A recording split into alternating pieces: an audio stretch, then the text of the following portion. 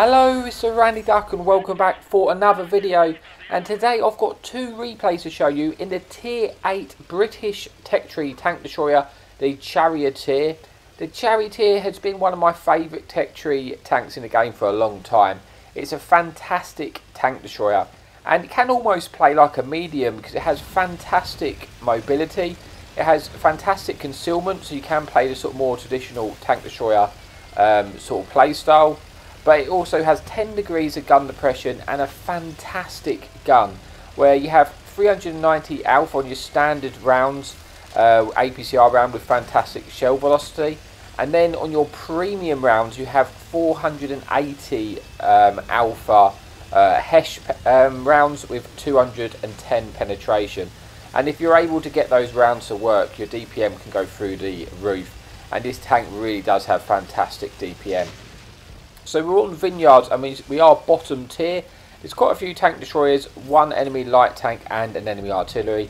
We get quite fortunate there on the cross where we just spot the cross as we was advancing to our position, and we managed to pick up just shy of, well, about 850 assistance.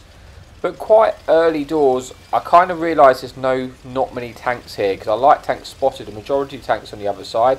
Normally I start myself on this ridge here just so I can try and cover. If enemy tanks try and play this side, I can get assistance from our tanks camping in the spawn. But as you say, I kind of worked out quite early doors that the tanks weren't here, and I'm going to use that to my advantage. If they're going to give me this side for free, then I'm going to be able to push up quickly and trap the enemy tanks in their base and try and get some, some potential damage or maybe some potential assistance here, and hopefully our tanks from our spawn kind of follow us up. So enemy Super Conqueror gets spotted and we get a nice shot there picking up 380 damage. Just got to be careful what we don't want to, just get in a DPM battle with this Super Conqueror. He's full health. But he's not actually paying attention, he's trying to leave, so I'm just going to try and get as much shots in as you can. You can see how good the concealment is here, I'm not getting detected, and just how well this tank can play the ridge lines with its 10 degrees of gun depression. And I have 3 farms on this tier 10 heavy tank here. Could actually have used the HESH rounds because it looked like he was rear on, so I could have penned the rear of the tank and picked up more damage and maybe even set him on fire. But I've opted not to because I just wanted to make sure I penned those shots, and I get a nice blind shot into to Super Conqueror, picking up 2,000 damage and 1,000 assistance. Great start to this game. Then enemy tank destroyer gets spotted crossing towards us. We put one shot in. We swapped to the HESH rounds because we can actually pen this tank with a 210 penetration HESH rounds to pick up a bit more damage. It looks like he's going to come around for us. Obviously he doesn't have a turret. We get a nice shot in. Unfortunately we don't pen with the HESH rounds, but we do at least track him in place, which slows him down, allowing us to get into a position again. He's a 2-shot to us now. We put one shot into him. We should be able to finish him off. He doesn't have a turret, so if he keeps pushing like this, we're just going to back up. You can see the traverse speed of this tank is pretty good, and it's pretty mobile in general, and we've got a lot of flying start here. But now I'm thinking this is not good. Enemy Bat Chat just full centers, misses his shot and gets slapped by our covering tank and gets put onto a 1-shot. And I get pretty fortunate because I kind of thought that this was not going to go well for me when I saw that Bat Chat fly over that ridge. But I ended up taking no damage whatsoever. He gets put on a 1-shot, and now I'm safe to try and either finish off this Super Conqueror or then finish off this Bat Chat if we can. Enemy Foch gets spotted. We try to finish off the Foch by taking a blind shot while we had the opportunity. Doesn't land, but you can't hit what you don't shoot at. But we should have another opportunity to finish off that Bat Chat earlier, and we do take out the tier 9 Bat Chat, putting us on to 2 kills, about 4,000 damage, 1,000 assistance. And this game is looking like we have won this game now. Like I say, no one really contested this side, so we was able to just sort of trap the enemy tanks in their spawn. As we advance, we spot the enemy artillery. We get a nice shot into the artillery, and then on our reload, we're going to keep moving forward because I want to try and get to the distance so I can try and stay where the damage is. There's only 4 tanks. We managed to pick up a shot in the tier 10 Jaguar E100, picking up a 3rd kill, and it's just a whether about can we get there, maybe to light the tanks before our friendly team do, because we can pick up a bit more assistance, or just get there to get a bit more damage of our own, because we're having a decent game, just shy of 2,000 damage, 3 kills, 4,300 damage in a bottom tier matchmaking, and this game is going to be over fairly quickly. So enemy Turan, we're trying to snap this shot in on the move. Thankfully it hits and we managed to pick up a 4th kill, and it is just one enemy at tier 10 heavy tank left. And can we get some shots in? We are going to be the first there. This is why I didn't really slow down, because I wanted to get to all the damage I could possibly get to and make the most out of the game. We can just eat shots off this guy now. We've got full hit points. Can we just land one more shot? We do. We're just going to go for the ram just to try and really just get any bit of extra damage we can. It gets taken out, and that brings us an end to the first replay. Let's just see how we got on. We managed to get 4 kills, I believe, 5,000 damage, over 2,200 base XP with 2,000 assistance, picking up the ace tanker and the high caliber. But that's it for replay number 1. Let's move on to the second and final replay. Okay, so here we are for the final replay on Pilsen, where there is 2 enemy artillery, 1 enemy light tank, and we are top tier this time. So Pilsen's probably not the best map for this tank, but let's be honest with you, this tank can be quite flexible, especially when we're top tier, just because it's quick, mobile, and you've just got a fantastic gun. So you can make it work in most scenarios, even if the map's not obviously the best for it. So initially just playing this position at the early doors, see if anything crosses. Like sometimes the light tanks play aggressively, and I'd like to put a shot into them. So one of the light tanks does cross. Unfortunately, we just missed that shot in, which is a shame. Would like to have put some early damage into that enemy light tank. And now the enemy artillery is trying to shoot us. One just misses, and a second just misses. That could have, you know, ended quite badly for us if we would have got hit by both those artilleries. So we start to make the cross, and then to try and get a little bit closer in the middle. But as that happens, we actually spot an enemy heavy tank, and we manage to put one shot in, pick up a little bit of assistance. We can see if we can squeeze one into his turret, which we just managed to do, picking up a second penetration, putting us onto sort of just shy of 800 damage. So a decent start to this game.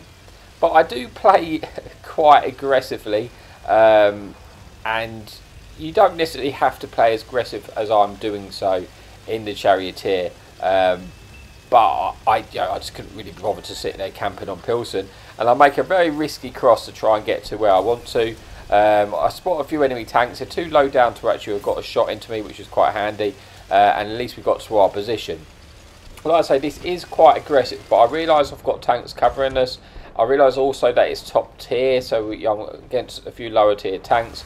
So it's kind of a little bit of a gamble, but again, like I say, I just wanted to get into the fight. I didn't really feel like just sitting there waiting, because I was getting impatient and I want to play and shoot tanks. So we move forward to try and make something happen for ourselves. The biggest concern for me really is the enemy light tank. That's the thing I'm most worried about. If that tank's full sends me and throws his tank away to kill me, that's the biggest problem. So any opportunity I get to shoot that light tank and put him lower down hit points, I'm definitely going to try and take. Thankfully we put one shot into him there, and that puts him onto a 2 shot. If I can get one more shot into him, then I'll no longer be worried if he tries to full send me, because they'll be on a 1 shot and I can finish him off. So we're looking to see there is a few 1 shots there. The Hellcat is a 1 shot to us. We've actually got the Hesh rounds in. Didn't actually need them because he had low enough hit points for us not to worry about it. But we pick up our first kill of the game and about 2,000 damage. Looking to try and finish off this 1 shot there. As it happens, a enemy tank destroyer comes around the corner. The Czech TD, we managed to pen it with the Hesh for over 550. And you can see, you can pick up quite a lot of damage if you're able to pen those Hesh rounds. Looking to get a shot into this heavy tank here. I don't know why I didn't shoot the cupola there. If I would have shot the cupola, I probably would have penned it. So that was just a little bit of a mistake. I was trying to avoid eating too much damage.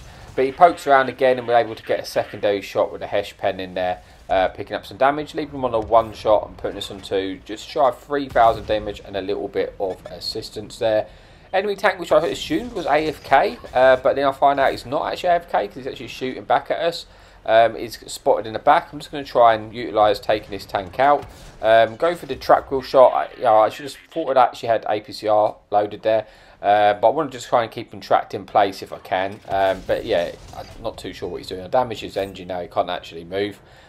Should have the finishing kill shot here to pick up our second kill of the game and put us on to about 4,000 damage with 7 tanks remaining. Hopefully we can pick up a second kill here on this enemy heavy tank, which we do, giving us 4,000 damage and 3 kills. And then there's this enemy light tank, which again I wanted to be careful of. Going to see if we can put a shot into this tank as he caresses this ridge. Wait for our shot, wait for the right moment, and we do put that shot in, which now puts the enemy light tank on a one shot to us. And we should actually be able to get the finishing here, shot here, which we do, picking up the 4th kill of the game, putting us on to just about 4,500 damage, 5,000 combined.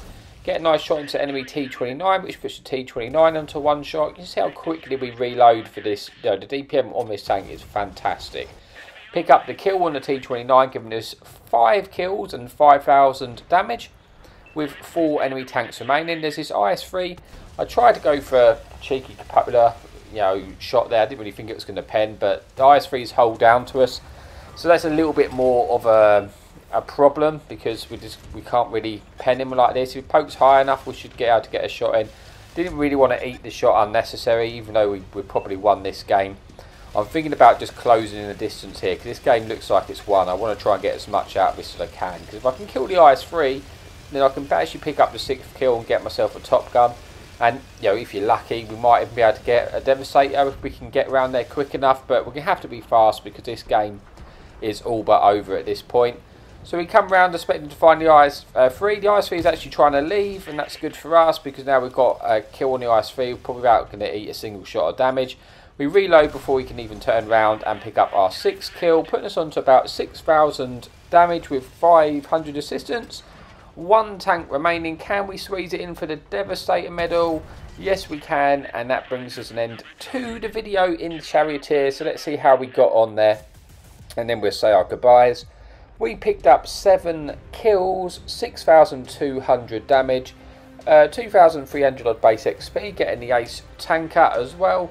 And that is it for the video. So thank you so much for your amazing support. If you liked the video, please remember to like and subscribe. It really does help out the channel.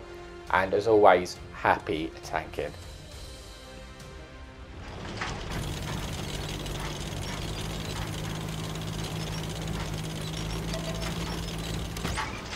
Enemy in sight. Hadouken!